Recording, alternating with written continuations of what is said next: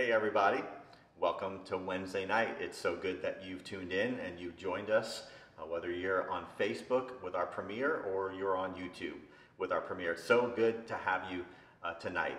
Why don't we pray? And I want to get started.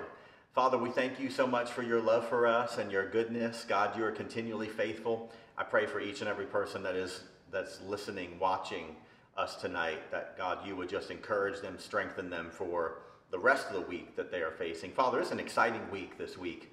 We've got Good Friday and we've got Easter. Lord, we're still living in the excitement as the church of remembering that Jesus came and he died and he rose again.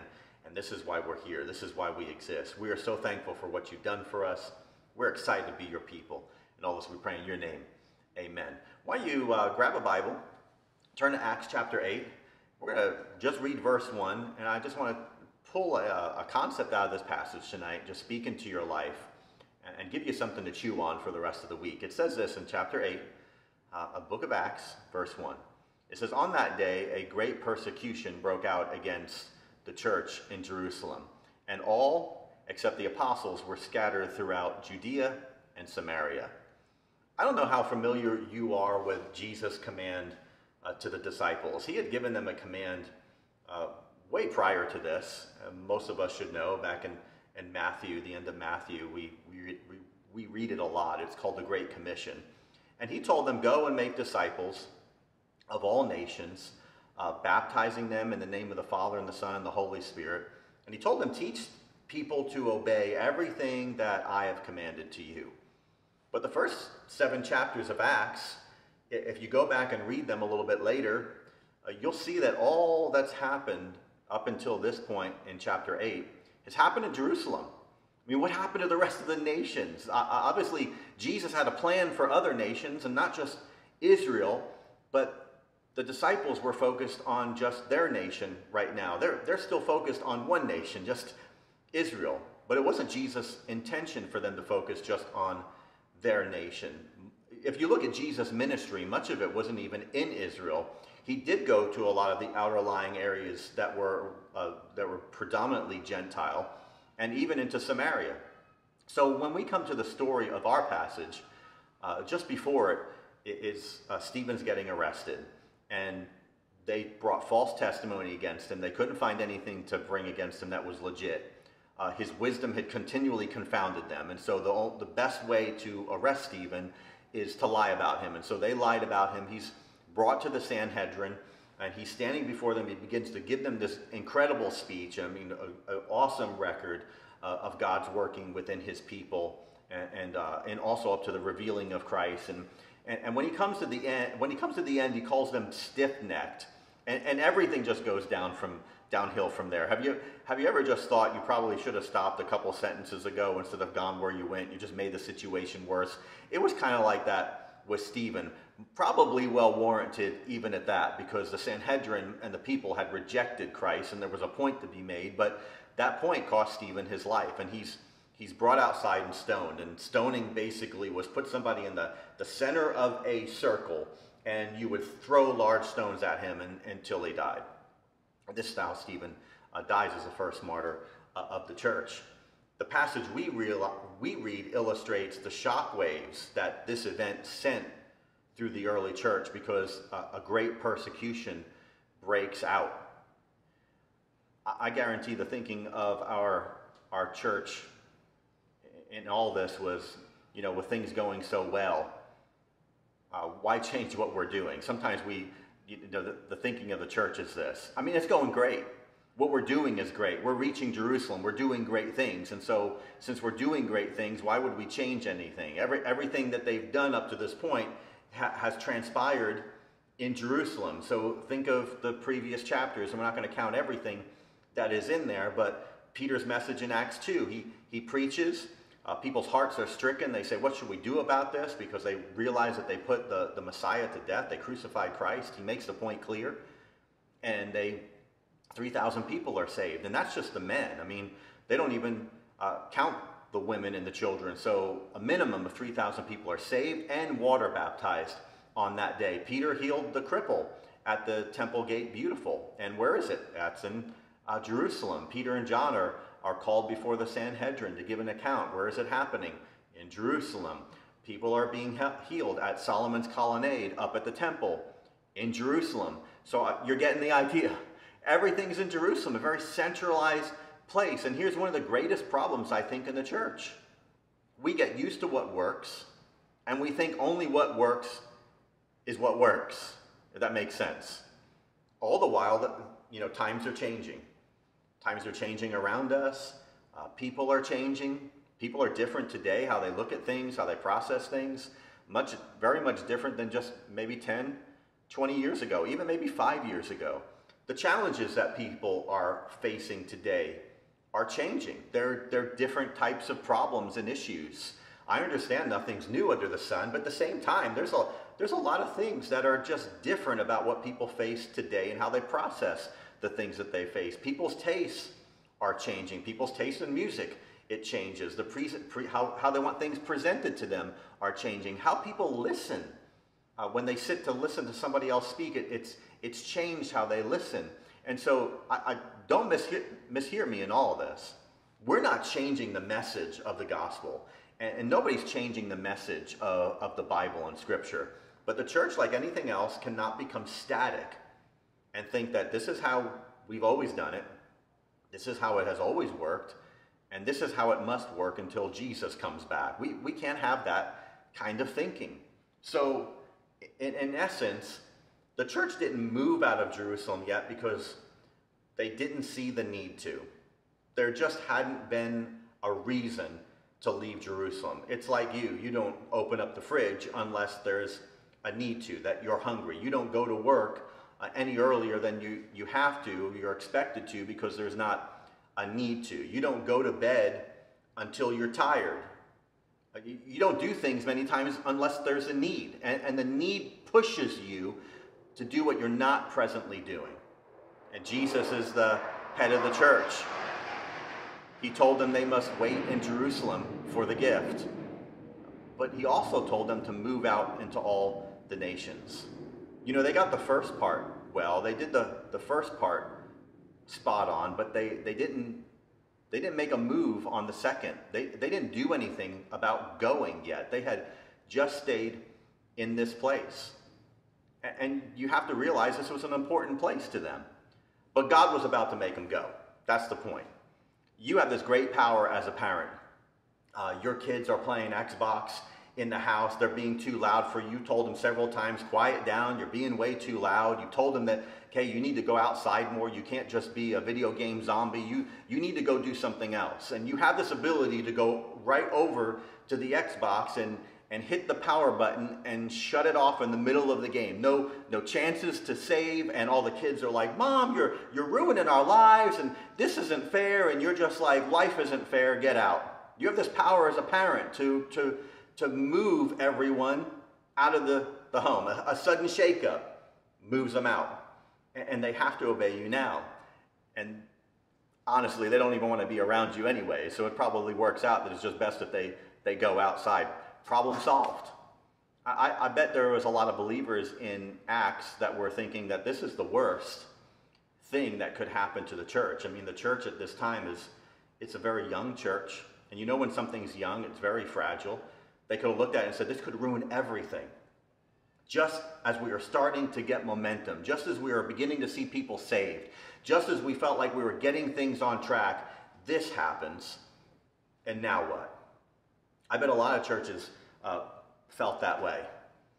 When we had the recommendation for no groups over 10, well, what are we supposed to do now? How are we supposed to stay connected? How do we have our services? How do we reach our community? How do we stay healthy? How do we keep thriving? How do we do these things? And like all of us know, we view negative situations like they're the worst thing that could possibly happen. They're the obvious obstacles in life, and we worry about those things. Think about yourself. What's the worst thing that's ever happened in your life? What's the worst day that you've ever had? The bottom of your life maybe just dropped out. You faced something completely unsurmountable, and you were like, well, now what? What am I supposed to do at this point? Think of a day like that. This This is what the church is facing. The church is facing an incredible persecution. It seems like an insurmountable event. And even that thanks to Saul especially, because he's breathing murderous threats. He's going from house to house after this passage. He is pulling Christians from their homes. He's arresting them and persecuting them. This is a difficult, dark day for them. I hope all the social distancing and not meeting is over on April 30th. I feel just like everybody else. I'm looking at that target date. I'm very optimistic. I'm praying that it's done. And then when we come back and have services, we're going to have a big celebration service that we're all back together in church. And I know one person who really hopes that we come back after April 30th. I know Pastor Joe is counting the days. He is literally counting the days right now until we are back into church, hopefully. And I think he might lose his mind over all this stay-at-home stuff because he's got a lot of pent-up energy. All this only going out if necessary stuff, he's about to lose his mind on it. And we're only a couple of days in. And so you can pray for him. But I think the church we get too comfortable in our own skin. We get too comfortable in the four walls. We put a lot of faith into this. We put a lot of purpose into this. And so we start to think that everything that we do emanates from this, from a wall, from a building, from a place. But we have to understand that the church is mobile. The church is us. The church is people. We're active 6 other days in a week. This only really serves us for a day, this place. It's just a place that we come and we meet together, but we're mobile, we're active, we're moving about. We're out in the workplace. We've got people that we're constantly interacting with. We're with our neighbors and we're interacting even with strangers. And so the church is more than the walls. It's us. Adversity, understand this, adversity develops adaptability. That's what it does for us. Adversity develops adaptability. It causes you to look at what you're doing from a different angle. Until this point, there was no persecution of this sort in Acts. There was some persecution, but not to this sort. This was a game changer of persecution. And I guarantee the church was thinking at this time, with things going so well, why change what we're doing? Until now, one great moment after another was happening in Jerusalem. People are being saved, people are being healed, people are being changed, people are being freed. I mean, one thing after another is happening incredibly in Jerusalem. And everything they've done up to this point, again, was in Jerusalem. But now things have changed. The church has immediately had to adapt. If the door has closed in Jerusalem, now what? I mean, do we just quit? Do we just shutter the doors and tell everybody, see you in a month, you know? No, they adapted. They adapted to the situation that was given to them. They couldn't stop what they were doing because Jesus was too important. And I believe that you believe the same thing, is that Jesus is too important to stop what we're supposed to be doing, even though we might not be able to meet in this place, in the walled place, in the building of the church. Jesus is still too important for us to just stop doing what we're doing. We still have something to do. We still have a gospel to live. We have a gospel still to present, a message to bring to people around us. 3 verses later from our passage, Philip's in Samaria. This is what the scattering does. Watch. He's in Samaria now, not a place that any of them have gone, but Samaria is where he's found himself preaching to the crowds. He's healing people. He's casting out demons, and they would never have experienced, the people of Samaria would have never experienced the power of God as it was expressed through the life of Philip, unless the disciples and the apostles and the people in general were scattered with this mentality, we have to bring the gospel out someplace else. Simon the sorcerer, in the same story, he's silenced, and people are freed from putting their faith in an ungodly man, a man who really is demonically inspired, and now they've been freed so that they can worship God and know God and live for God and understand who he is and find salvation in Christ. Philip opens up the scriptures to an Ethiopian. He stops by and he begins to explain the scriptures to this Ethiopian who has these questions. And now he's impacting somebody who's completely from outside their region, somebody from a different country on a different continent. And he baptizes this eunuch, and guaranteed this eunuch, who's a high official in Ethiopia, is bringing now the gospel back to Ethiopia. And so now the gospel is having the ability to go like Jesus said it ought to go, because it's no longer confined to a place, to a city. And we further see it's God's desire to scatter the church. It was very difficult for the church to be scattered, but that it came through persecution. But we read in the next chapter, we read about Saul on the road to Damascus, and Jesus comes and says, Saul, why are you persecuting me? And Saul has this radical conversion. He goes from Saul to the Paul, the apostle that we know, and God calls him to who? The Gentiles. God has a way of getting his message across. God has a way of getting the church and his people, although they might be very effective where they're at, he has a way of getting them out of where they've been effective so they can be effective in other places. See, if the church wouldn't follow the plan, then God had a way of forcing them in that direction to do a greater work. And I'm sure up to this point that the church just felt like, man, we're killing it in Jerusalem.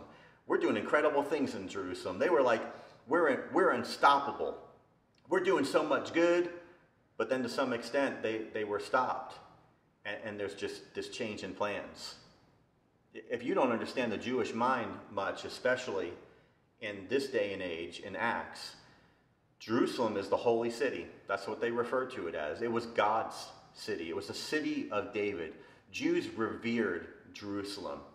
And I can't help but think that even though the apostles who were devoted to Christ and had heard Christ say, bring this message, disciple people, tell them to obey all the things that I've commanded you, not just here, but in Judea, Samaria, and areas beyond, I can't help that as men who grew up Jewish, that they still had ingrained in them that Jerusalem was important above all. And I just wonder sometimes if the things that we hold in great importance are not as important to God as we think that they are. Was Jerusalem important to God? You better believe it. He wanted people there to be saved. But Jerusalem wasn't the only city on God's list. Jerusalem wasn't the only important place. Now that Jesus had come, people are important. God wants humanity to come and be reconciled to him. It's not that it's changed so much from the Old Testament. God has always desired to draw people to himself. But now radically, incredibly through Christ, God wants to do that. I wonder sometimes if we struggle with the same things, of thinking certain things are important, and we're holding on to some sacred cows in a sense, just like the apostles were, of trying to reach Jerusalem. Maybe they had this mentality of after we get everybody in Jerusalem saved, then we can move on to the next place. I mean, you guys can multitask. You don't have to just stay in Jerusalem to do that. That'll come in time, but you've got to get out and bring the gospel. I just wonder sometimes, and maybe we can be challenging ourselves with that, is are we holding on to some sacred things that God really doesn't care about, that God doesn't look at as sacred because he has a greater mission in mind? Maybe God's revealing that to us even now in the times that we're living in.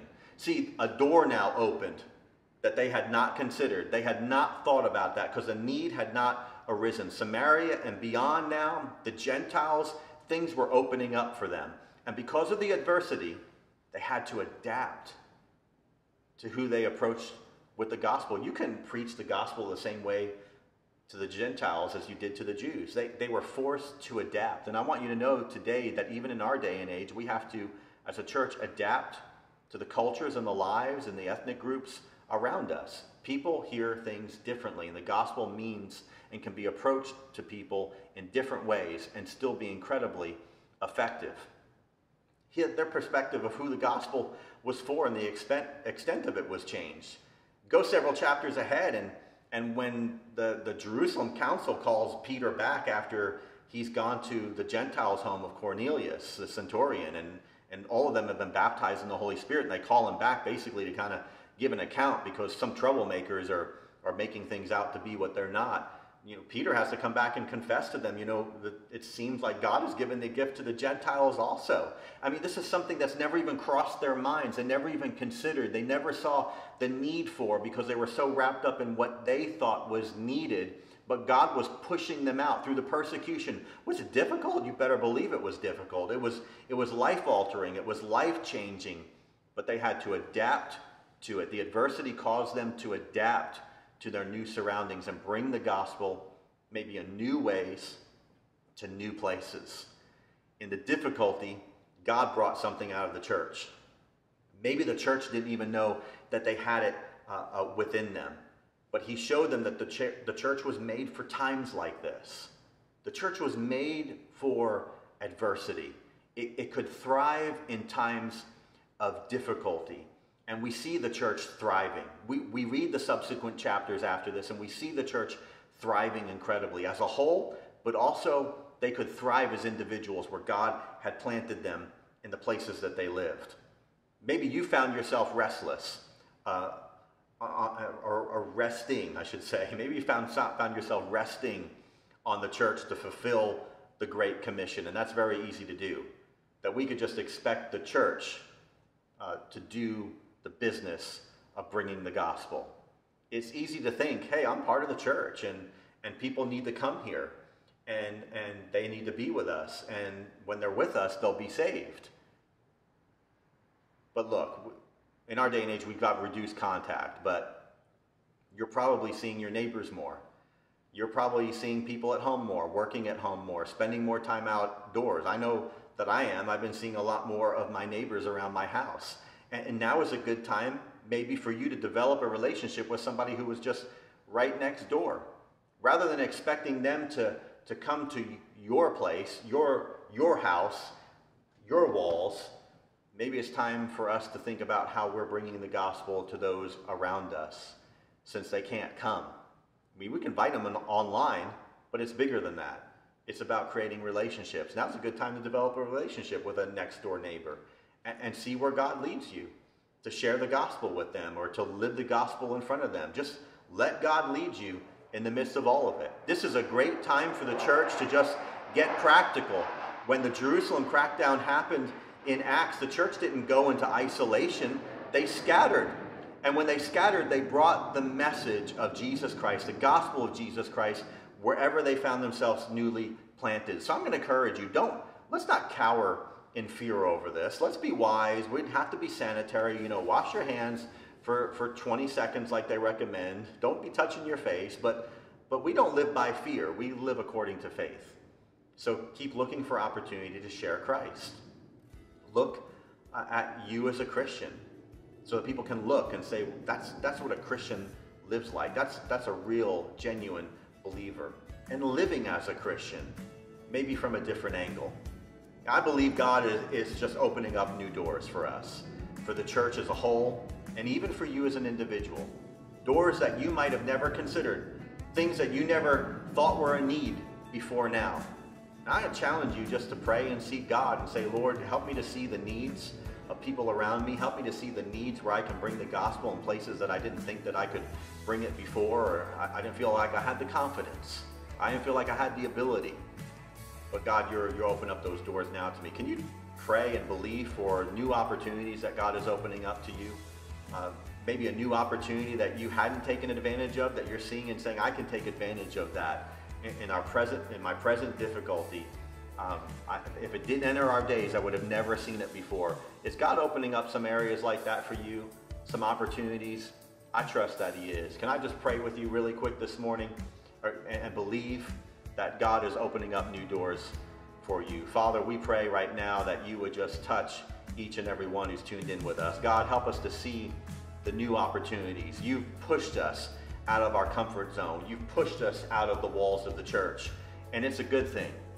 You've pushed us out, and maybe we didn't like it at first, but God, I pray right now we're settling into it. We've still got a couple of weeks of this. Lord, let us be settling into this and saying, not waiting for things to be done to go back to how we used to do them, but being challenged right now to say, God, you've pushed me out of my comfort zone. You've pushed me into a new arena.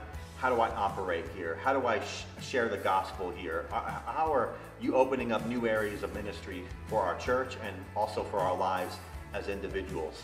So God, right now we pray, open up our eyes, Help us to see the need. Lord, maybe there was harvest fields around us that are ripe for harvest that we're completely missing. We just didn't see the need, but God, you knew there was a need, and right now you've pushed us out of our comfort zone, and you're saying, there's the field that's ripe for harvest, so go and reach that need and reach those people. God, we pray it right now in your name. All as we pray, amen. I'm believing great things for the rest of your week. I'm excited about being able to celebrate Easter this Sunday, even though we're doing that online tune in. We've got some special elements for our Easter service this Sunday. Don't forget also about our Easter egg drive-through coming up this Saturday. If you've got kids, pile them up into your car, bring them out, and we're going to just deliver some baskets into your car. You don't even have to exit your vehicle. We'll just give you those baskets for your kids, just to give them something special for this season. That's from 10 to 12 while supplies last. We only have so many baskets, so make sure that you come out and tell your friends, tell your neighbors, let them come out and be a part of it as well. We're praying for you. We're believing that God is doing great things in your life, and that you are approaching things from a new angle and being used very effectively even in this new day and age. We love you, praying for you. Have a great night.